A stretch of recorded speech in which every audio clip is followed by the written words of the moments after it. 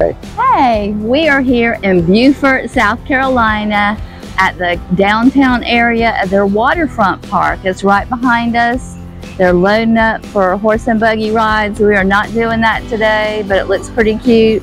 We will be showing you the park and the water and the boats. It's gorgeous here. Yes, it is. And I hope you enjoy seeing all of these gorgeous houses along this area. It's beautiful. This whole area is just fabulous. Come along with us.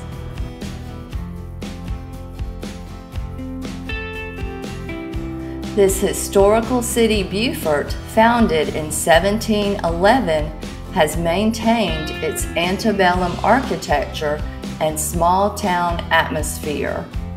Beaufort is located on Port Royal Island.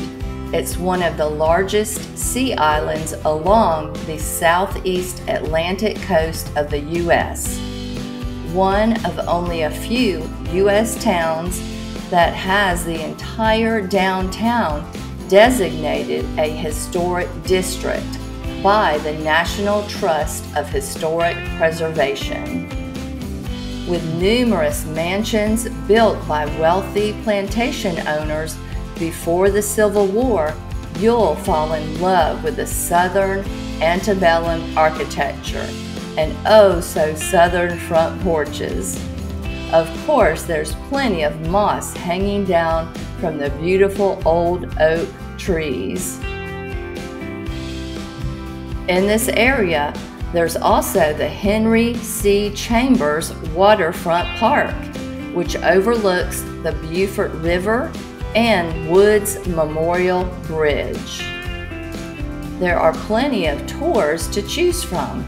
You can take a guided walking tour, or a bus tour, or a horse-drawn carriage tour. The downtown area is very walkable and offers plenty of art galleries, antique shops, modern boutiques, fine dining restaurants, and quick eateries. Some other things to do in the area are biplane tours, Beaufort History Museum, kayak tours, and the Beaufort National Cemetary. We visited the area in early May before it gets too steamy hot. So be sure and bring some comfortable walking shoes, your camera, and a shopping bag, and you will have a blast.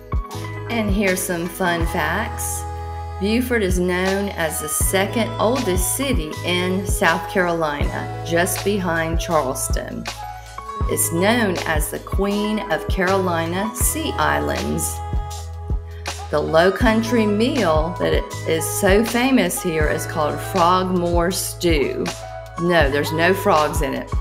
What is in it is it's all cooked in one pot.